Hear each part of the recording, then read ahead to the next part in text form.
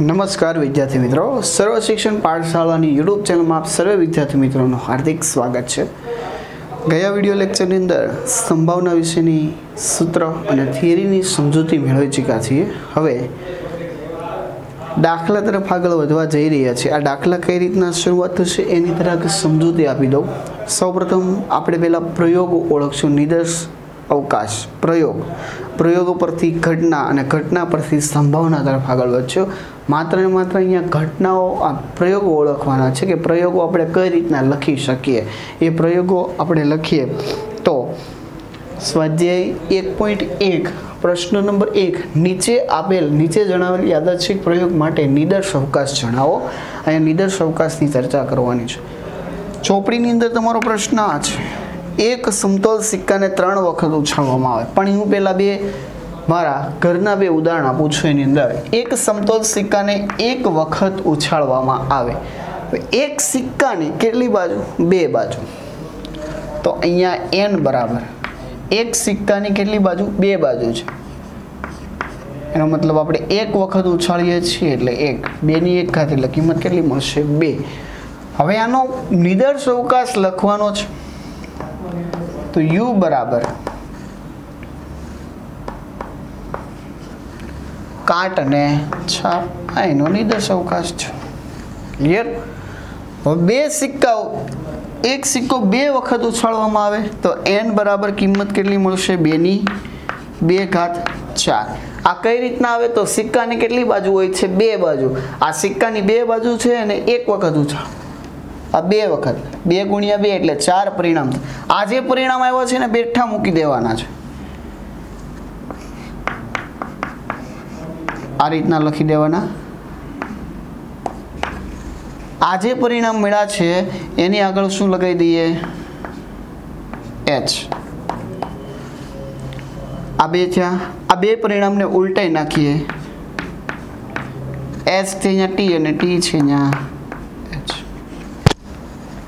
થઈ જાય 4 परिणाम। सिंपल छे बेठा 2 परिणाम उतारवाना अने आगळ h लगाववानो।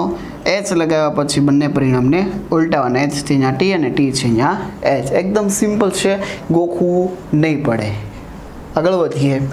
एक समतोल सिक्को केटली वखत उछाळवामां आवे? 3 वखत। ओके साहेब, 3 वखत उछाळीए छीए। n बराबर 2 ની કેટલી ઘાત? 3 ઘાત। 2 ગુણ્યા 2 4, 4 ગુણ્યા 2 8। तो 8 परिणाम मळशे। आ 4 परिणाम बेठा लई लेवाना छे।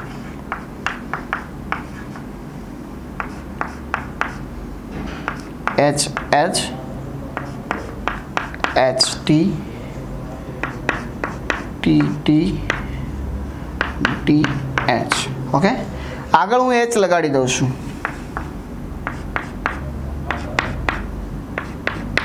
હવે જ્યાં h દેખાય ત્યાં t અને t દેખાય ત્યાં h। પરિણામને ઉલટાઈ નાખું। આ કરીશું એટલે તમારે પરિણામો ગોખવા પડશે નહીં। ક્લિયર? આ રીતના તમે રજૂઆત કરી શકો, ગણી શકો। એક સમતોલ સિક્કો 4 વખત ઉછાળવામાં આવે તો અહીંયા પરિણામ કેટલા મળે પહેલા સમજી લઈએ। n બરાબર 2 ની કેટલી ઘાત? 4। 16 परिणाम મળશે। કેટલા? તો 8 એ 8 પરિણામ મારે બેઠા દર્શાવવાના। નિદર્શ અવકાશ। ચલો 8 એ 8 પરિણામ દર્શાવી દઉં।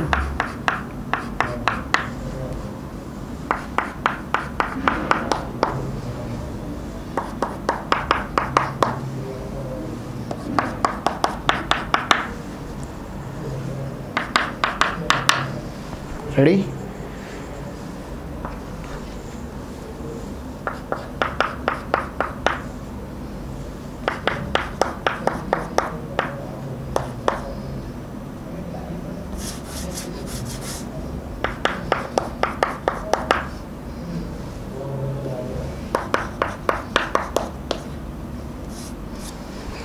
હવે 8 પરિણામ મેં બેઠા દર્શાવ્યા। હવે આની આગળ હું h લગાડું।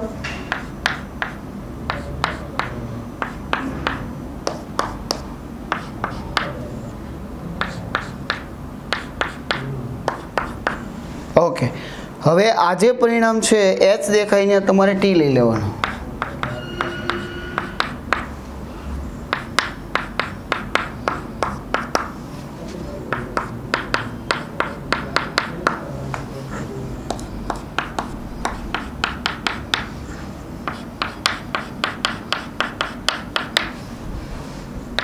ટી છે અહીંયા એચ, એચ છે અહીંયા ટી.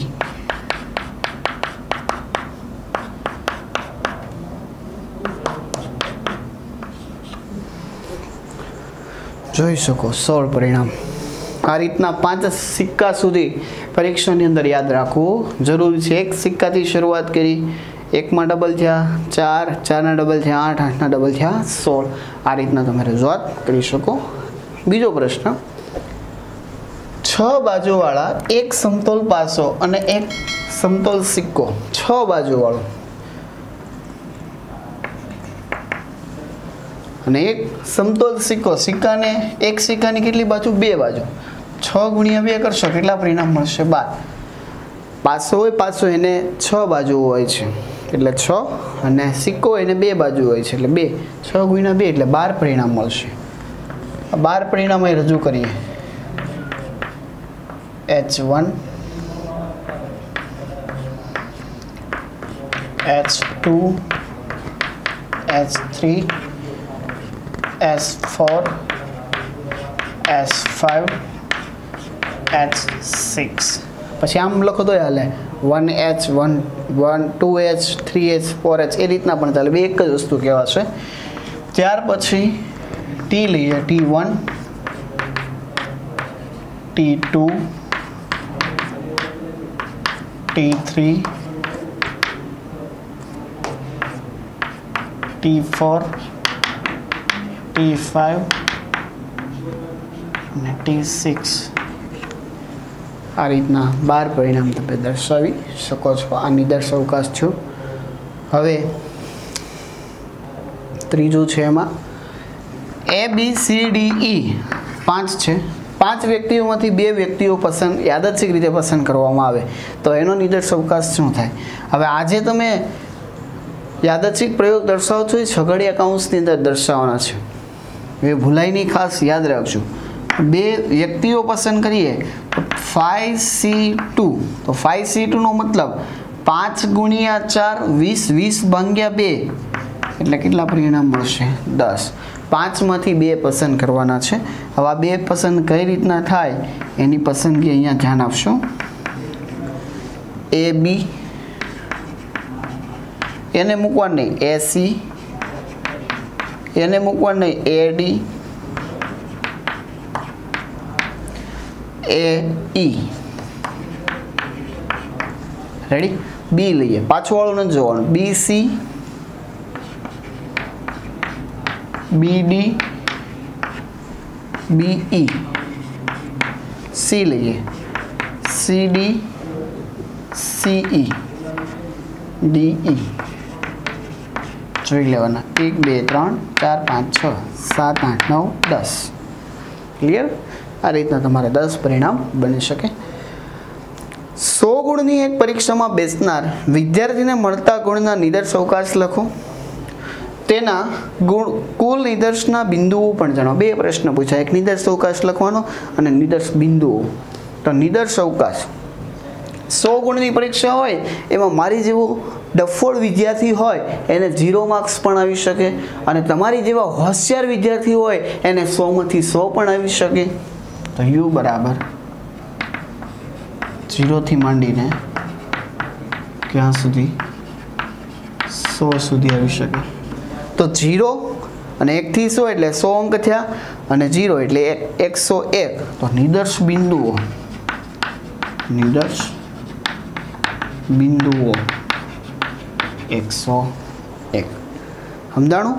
100 ગુણની એક પરીક્ષામાં બેસનાર વિદ્યાર્થીને મળતા ગુણનો નિદર્શ અવકાશ. કોઈ વિદ્યાર્થીને 0 માર્ક્સ પણ આવી શકે અને કોઈ વિદ્યાર્થીને 100માંથી 100 માર્ક્સ પણ આવી શકે. એટલે 0 થી આપણે 100 સુધી લેવાના. નિદર્શ બિંદુઓ કેટલા છે? 101. નિદર્શ બિંદુઓની વ્યાખ્યા કીધી હતી. નિદર્શ અવકાશના પ્રયોગો, આ પ્રયોગોની જે સંખ્યા હોય એને આપણે શું કહી શકીએ? નિદર્શ બિંદુઓ તરીકે ઓળખાય છે. અને આ તમામ ગણ છે એને યાદચ્છિક પ્રયોગ તરીકે પણ ઓળખવામાં આવે છે. પ્રશ્ન નંબર 3 તરફ આગળ વધીએ. 4 વ્યક્તિઓમાંથી યાદચ્છિક રીતે એક મંત્રી અને એક મહામંત્રી પસંદ કરવાનો હોય તો નિદર્શ અવકાશ લખો. તો પહેલાં તો આપણે એન નક્કી કરવાનું, કુલ પરિણામો. એન શું દર્શાવે? કુલ પરિણામો. 4 વ્યક્તિમાંથી એક મંત્રી બને 4C, 1 અને આવે તો ગુણાકાર સહમંત્રી મંત્રી બની ગયો એ પાછો એકનો એક પદ ન લઈ શકે સહમંત્રી ન બની શકે એટલે કેટલા વ્યક્તિ હોય 3C1 4C1 એટલે 4 3C1 એટલે 3 4 તેરી 12 સમજાણું શું કીધું 4 માંથી એક વ્યક્તિ એ વ્યક્તિનું પસંદ થઈ ગયા એટલે એ પાછો મહામંત્રી બની ન શકે સહમંત્રી બની ન શકે એટલે 3 માંથી એક લેવાના 4 તેરી 12 ઓકે હવે નિદર્શ અવકાશ લખીએ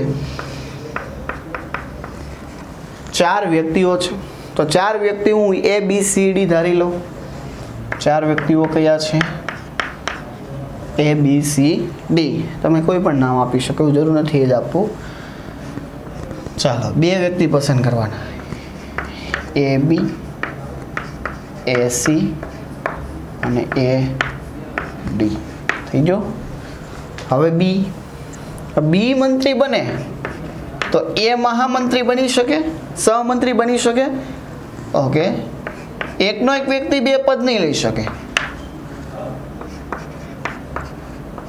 ready C A C B C D ત્યાર પછી D A D B અને D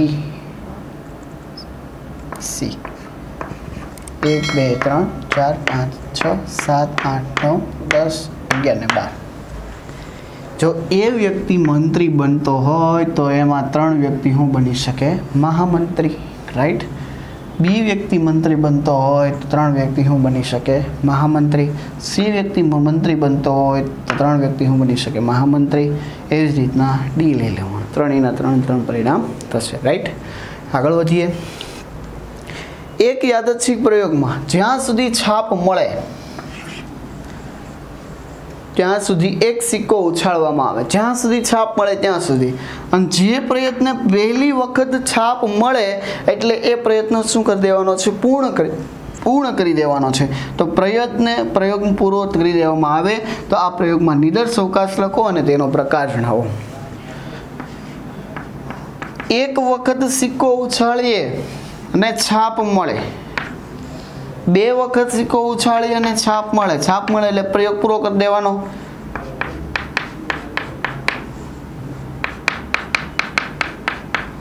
આવું તો ક્યાં સુધી ચાલ્યા કરશે અનંત સુધી કેટલી વાર ઉછાળવાનું એવું કીધું નથી એટલે સ્વાભાવિક છે એનો પ્રકાર પણ શું તમે લખશો અનંત નિદર્શ અવકાશ